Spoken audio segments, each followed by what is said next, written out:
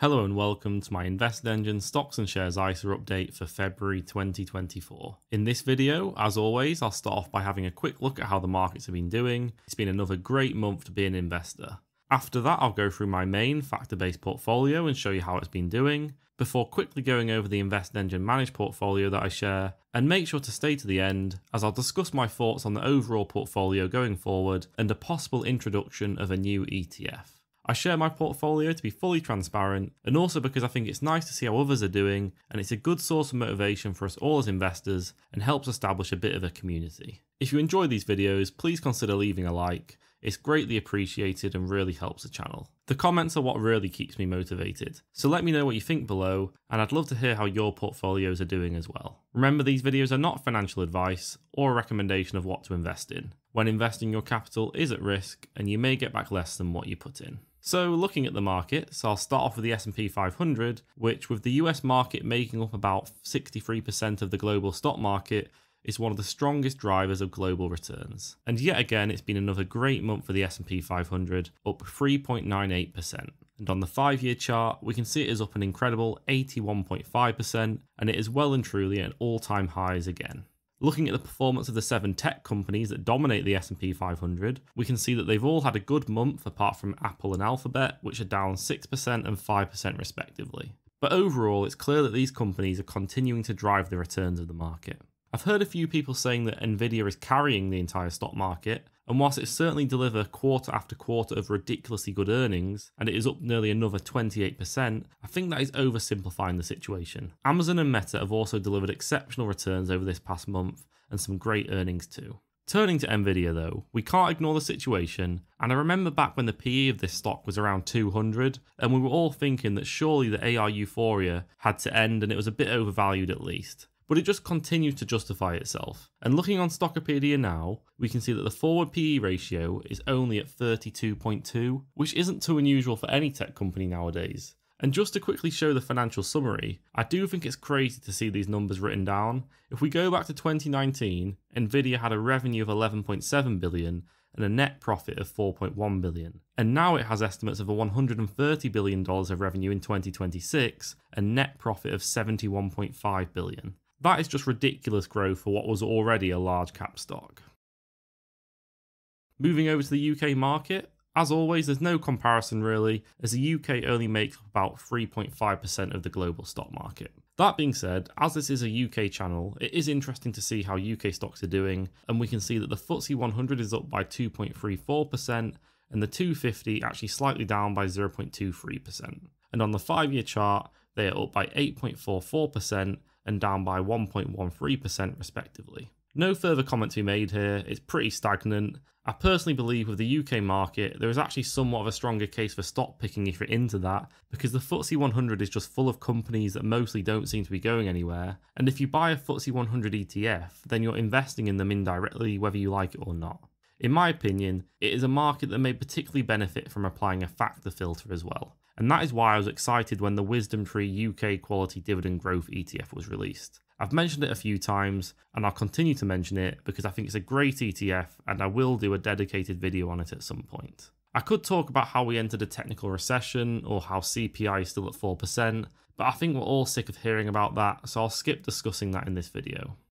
Finally, a quick look at the Japanese market, and remember Japan is the second largest component of an all-world index at 5.62%, so it is important to your return if you're a global stock investor. The Topix is continuing to perform well, with it being up another 6.53% over the past month, and on the 5-year chart, the Topix is up nearly 65%. So great results, but remember, as I said in my last update, we've not actually seen much of these results ourselves as UK investors, as the weakening yen counteracts a lot of these returns.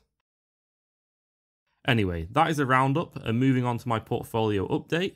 My main portfolio now stands at a balance of £18,459.78, and that is up from January's end balance of £17,080.80. Another great increase, which is of course partly due to further contributions, but actually in this case mainly due to just some exceptional returns this month. Jumping into the portfolio page on InvestEngine, we can see on the maximum performance chart, I am now up £2,297 or 17.54%, and this is a big increase in returns from last month. So of course I'm very happy with how the portfolio is performing. It was started on the 19th of April last year when I transferred my ISA over from Hargreaves Lansdown, and I have changed my ETF choices a couple of times, but I've been with this factor investing portfolio since November. To see how the portfolio has performed this month, I can switch to the 1 month chart, and that shows just over 1 month alone, I'm up by £749.24, or 4.34%. We can't really expect every month to be like this, but it just goes to show why it is important to remain invested.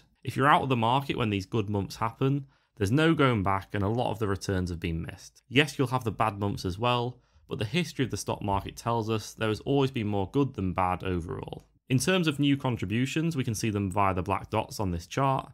The first black dot is actually not new, and I went through that in last month's update, it's just not quite gone off the screen yet, but the £500 contribution on the 29th of January is new, and that's my regular monthly contribution. Going forward, £500 is my target contribution each month, because that is what's affordable to me alongside other things I have going on in life at the moment. And this last black dot is kind of a new contribution, but not really. It's me moving the money over from my AI ETF into this portfolio. I thought it was a bit silly having £100 in an AI ETF and covering it every month. I had no plans on adding to it because I'm not the biggest fan of thematic ETFs, so I thought it'd be best to sell it, realise the profits, and move the cash into the main portfolio. So overall, there's been £611 deposited or moved into this factor investing portfolio. I'll now scroll down to the holdings so we can see how they've all individually performed over the past month, and you can see it is green across the board, but with some significant variation as to how much movement there has been. The Wisdom Tree Global Quality Dividend Growth ETF has performed decently well, with it being up by 3.78% or £244.09. And then we have the X-Tracker Factor Funds all up as well, with Momentum having another month as the best performer, being up a massive 8.62% or £221.42. Next up, the X-Tracker Quality ETF is up by 5.87%, which is more than the Wisdom Tree Quality ETF, and this is again most likely due to XDEQ giving a greater weighting to Nvidia. I think this is a reminder as to why I decided to invest in both of these quality factor funds. They both have different ways of including and weighting stocks, and if I went with one over the other, I'd be constantly tempted to switch based on the performance of one of them, as is the case here. Over the long term, they'll most likely take it in turns as to which performs better month to month or year to year. And the final X-Tracker factor fund here is the value one, and that is the worst performer, but still up by 2.14%. Value has been out of favour for a very long time now, and I do think this is the one that will be the hardest to keep in my portfolio if it continues to underperform. However, I am happy to have some allocation to it because it does negatively correlate to momentum, and thus should help my portfolio in some other periods when momentum does poorly. Scrolling down, the iShares S&P 600 small cap is slightly up by 0.65%, and as I've stated a few times, this is one I've included because it is trading way below its historic average PE ratio, and I'm banking on the fact that I think interest rates will start coming down in the next year or so, which should lead to some good performance for small caps. Finally, emerging markets has finally had a good month, with it being up by 4.36% or £73.23. It's nice to see emerging markets finally having a good month, but who knows if this trend will last. Emerging markets has been underwhelming for a long time now. I did recently send out an email about an India ETF that I find interesting, because Indian stocks have actually performed very well. It is the Chinese stock component of the EMIM ETF that is dragging those returns down. Anyway, that's the 1 month performance of all these ETFs, but I'll now switch to the maximum view and put them all on screen now. As I always say, because I switched to these ETFs on the 2nd of November, this is the performance of these positions since then. The rest of my returns in the total figure are from the previous ETFs I held and the realised gains. I won't read out all these positions, but feel free to pause.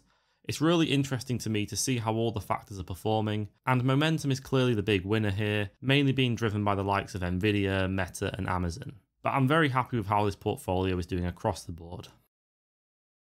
That's my main portfolio, but I'll now quickly run through the InvestEngine managed portfolio that I started in November. There is only one contribution of £100 in here, and I'll not contribute further to it because I'm a DIY investor, and this portfolio was created purely out of interest to see how InvestEngine picks ETFs and to see how it performs, and because I thought it would be interesting to share with you all. So we can see on the maximum chart it is up by 13.2%, which is a great performance to see, and on the 1 month chart it is up by 4%, so that is slightly behind my main portfolio, but overall extremely similar. Scrolling down to the holdings, this is a long list, but starting from the top we have an S&P 500 ETF, an emerging markets ETF, and an EMU ETF, which is basically investing in Eurozone stocks. It's worth noting that the S&P 500 and EMU ETFs that InvestEngine have selected here are GBP hedged, which basically means they will perform better than the standard version when the pound gets stronger, but worse when the pound gets weaker.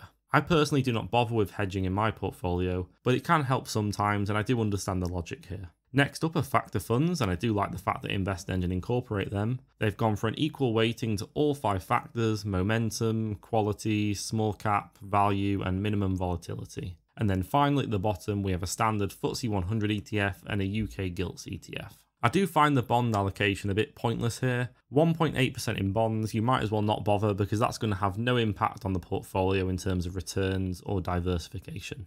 Overall though, I don't think there is much to criticise here with InvestEngine selection, and I do like their approach of mixing core market cap weighted ETFs with factors on the side. I'm pretty confident that long-term users of the managed service will not be disappointed based on this. I'll switch to the maximum view now and just slowly scroll through the holdings so you can see the performance overall since the portfolio was started on the 2nd of November. The standout performers are the S&P 500, the Momentum Factor ETF and the EMU ETF. Just like with my factor portfolio, everything is in the green, and I think that highlights that we're in a pretty good period for the market at the moment where it's a great time to be an investor.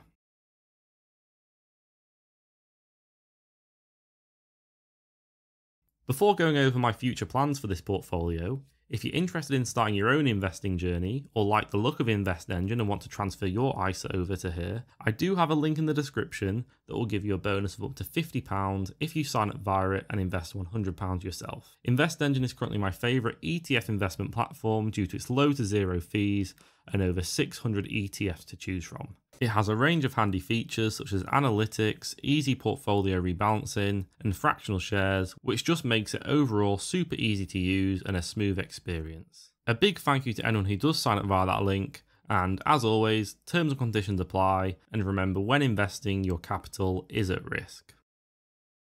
So the portfolio is growing very nicely, and to get my total portfolio balance, I just need to add the DIY and managed portfolio numbers together, and that gives me the figure of £18,572.95. I do just want to briefly discuss my plan for the portfolio going forward. I'm still waiting and hoping UC99, the MSCI USA Quality Factor ETF, will be added to InvestEngine. As you know, I'm a big fan of that ETF, and I have been thinking about how I will integrate it into my portfolio if and when it is added to InvestEngine. I think what I'll decide to do is integrate it into the main portfolio rather than creating a separate tab. As I discussed in my recent factor investing with one ETF video, quality is the most consistent factor, and for that reason, I like the idea of giving quality the greatest weighting. So with that in mind, one way of integrating UC99 that I'm considering is to have my total quality weighting up from the 50% it currently is to 60% across GGRG at 35%, XDEQ at 15%, and UC99 at 10%. I'll still prioritise the global quality ETFs with a slight US tilt via UC99, as I just find it to be an exceptional ETF and a great way of investing in the US market over the long term. You may think, why have quality split across 3 ETFs, as I could just use one of these global quality ETFs and that be it. Well, my reasoning is I enjoy investing, I enjoy seeing how individual ETFs are performing, and I understand how these 3 quality ETFs are all slightly different in their approach. For those who don't want to think about their portfolio or don't really care about multiple positions, then having one ETF would make complete sense. As long as it does not undermine returns, I don't see any harm in splitting the weighting between a few ETFs. The only time including lots of ETFs is a problem is when people just start adding lots of different funds randomly without understanding how they all work differently or overlap. An overlap is not necessarily a problem as long as you understand it is there and are happy with the impact it has on the weightings in your portfolio. One of my video ideas that I'll be making soon will address this topic and look at the idea of creating a reliable yet interesting long-term portfolio using the concept of core and satellite positions. And basically how I see that in my portfolio, or what I've been transitioning into over the past year, is having quality as the core with the greatest weighting, and then other factors that are less consistent and my individual stock portfolio as satellite positions. So I've tried to visualize that on screen now. I do have some work to do regarding the exact weightings, and I definitely want to reduce my individual UK stocks as a percentage of the total portfolio. Overall, I think the key thing I want to make clear though is that I'm not making any significant changes to the ETFs I have. I don't want to do much tinkering because I'm happy with this portfolio, and I do think it is pretty well reasoned. It's just a matter of adjusting weightings and mentally categorizing ETFs in my head as core or satellite. And of course, the only reason UC99 was not included in the main portfolio originally is because it's simply not available on InvestEngine. I'll continue pestering them to add it as it's one of my favourite ETFs out there, and I'd love to have it as a constituent of my core portfolio. That is it for this one. If you enjoy learning about exciting ETFs and want to gain access to my ETF cheat sheet to help you find the best ETFs, you can sign up to my newsletter via the link in the description. I try to keep the email short and informative, so I promise not to bore you, and you'll also be the first to hear about any free shares or special offers I'm able to offer. And if you're looking for something else to watch, you might want to check out this video where I apply a quality and momentum screen to the UK market in order to find some of the best UK quality dividend growth stocks. As always, thank you for watching.